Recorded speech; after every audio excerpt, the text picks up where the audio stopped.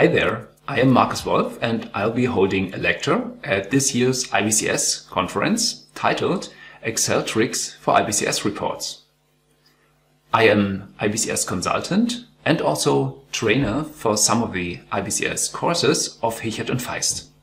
When it comes to data visualization, also from an IBCS perspective, Excel is surprisingly powerful. You just need to know how to make it happen and how to make it as quickly and easily as possible. In our half-hour session, obviously, we won't cover the scope and detail of a 3-day classroom course. But I'm going to show you some really worthwhile little tricks and techniques that you can use to improve your own reports with just a few clicks.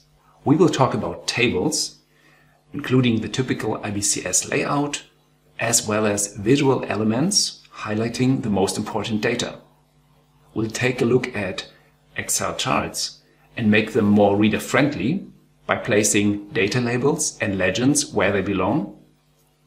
And I will show you 2 ways to deal with scaling issues. Now, who is this for? I would say if you want to put IBCS to practice in your own reports, but you don't have a specialized software tool for it, this here is the perfect way for you to get started. So if you got a little curious, that's just perfect for now. I've prepared some good examples for you and I'd be happy to welcome you to my lecture. So make sure to register and see you on July 3rd.